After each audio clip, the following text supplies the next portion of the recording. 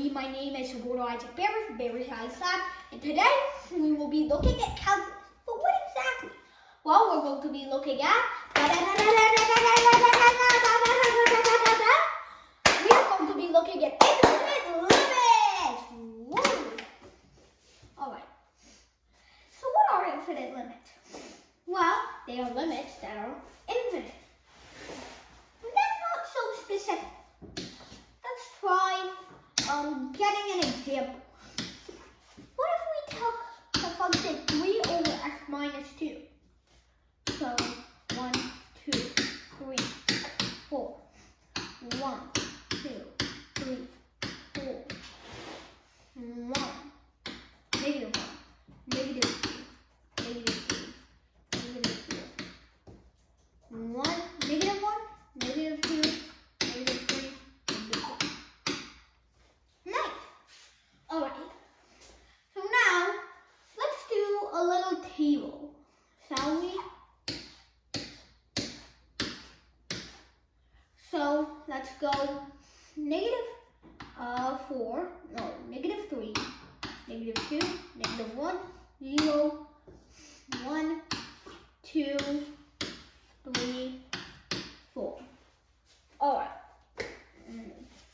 So, we have our secret calculator in here. So, let's see. 3 over negative 3 and minus 2. So, that's going to be 3 over negative 5, which is minus 0.6. Now, let's do the same thing for negative 2. Would you look at that? And now, we have negative 1, which is 6. Then you have 0, which will give you negative 1.5. 1, which will give you 3 over three over 1 minus 2, which would be 3 over negative 1, and then 2. Let's use the calculator for 2. 3 over 2 minus 2. Oh no, that's not how I can do it. 2 minus 2. Well, that must be a bug. Let's just come back to that later. Great. 3 over 3 minus 2 is equal to 3. And then 3 over 4 minus 2 is 6, 1.5. Alright, so now let's come back to that 2 thing. 3 over 2 minus 2. Oh, I see the problem. 0. We can't have a denominator of 0. But what can this be approaching? Let's see this much closer.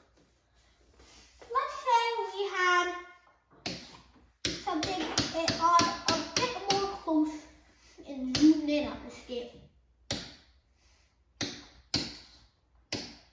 So 1.6, 1.7, 1.8, 1.9, 1.99, 1.999, 1.9999,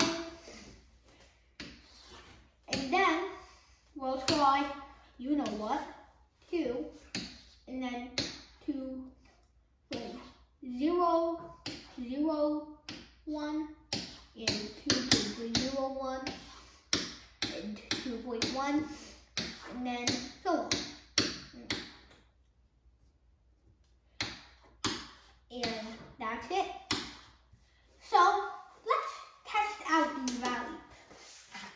First, we know 1. That's negative 3. Let's calculate 1.5 now. So, 3 over x minus 2. So, what is 3 over 1.5 minus 2? Negative 6. What about 1.6? Negative 7.5. What about 1.7? Seeming pretty regular so far. Seems like 2 should just be something, maybe at negative 100 or something. Maybe that would be a good estimate. 3 over 1.80 minus 2. This seems pretty normal. How is this? Okay, 1.9 minus 2 isn't something absurd, then it's only negative 30. How could this be so bad? Oh, I see the problem. And these values go up comically fast. So now the next one is going to be negative 30,000. My assumption.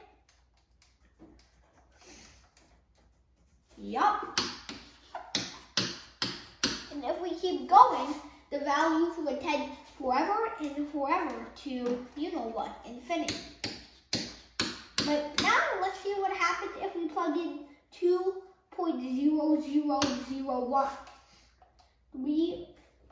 2.0001 minus 2. 30,000.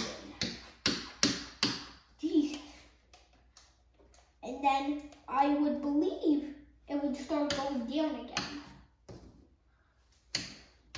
So 2.1, 2.5, and 3.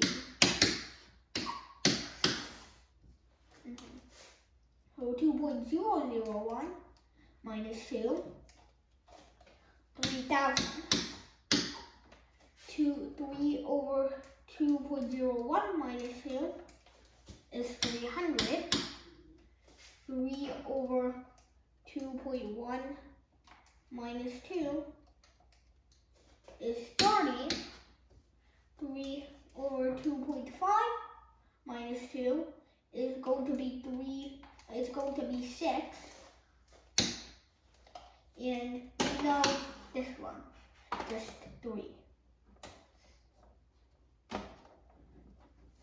Alright, so it seemed to get really big and then zone out. And then start to get really small. Wait, no. Went from really small and then undefined to really big all of a sudden and then getting really small again. But how? Why? Where? What?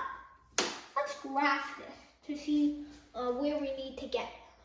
So negative 3, negative 0.6. Alright, that's fine. So that would be about here. What about, wait, no, that's not too high. What about minus 2? Negative 0.75. Okay, so that would be a bit farther down. Negative 1 would be just negative 1. 0 would be negative 1.5. Okay, negative 2 probably needs to be a little up. 0 would be negative 1.5.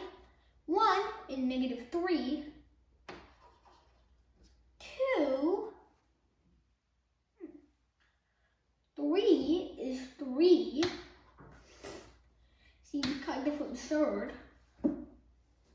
4 is 1.5. And just to observe a little closer, we could use some of the stuff we already have over here, like 1.5 and negative 6, etc. And we had 2.001, and 2.5 would be 6. So, wait a sec. And wait a second. And where do they both nearly touch but never touch? 2. That's right. The vertical asymptote is 2. What did that mean for us? Well, let's say we take the limit started from the right.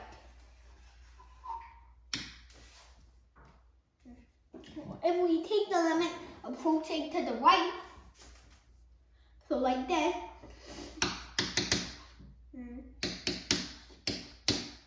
on the right is of 3 over x minus 2, then that gives us negative infinity. Makes sense. While we were doing this whole thing, while we were approaching to from the left or the right, then it was getting bigger, smaller and smaller, and bigger in the negative scale, until it suddenly zoned out. So that would make sense if it went to negative infinity. Limit x to positive, and then we have 3 over x minus 2 equal to positive infinity. So that did not just mean that the limit of x approaches to of 3 minus 2 does not exist. That also means that these one-sided limits do not exist either. So that is infinite limits. Thank you everybody for watching, and we'll see you next time.